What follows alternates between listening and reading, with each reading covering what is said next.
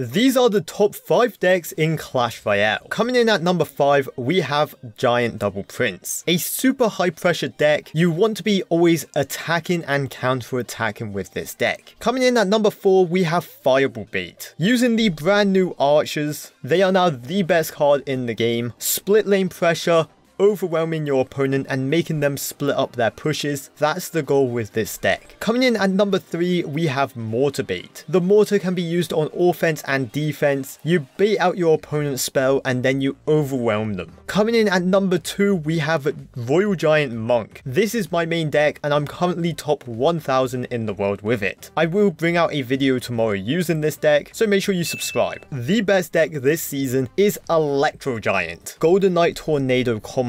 You tornado their troops towards the tower, you then dash, the Golden Knight will always connect and do devastating damage.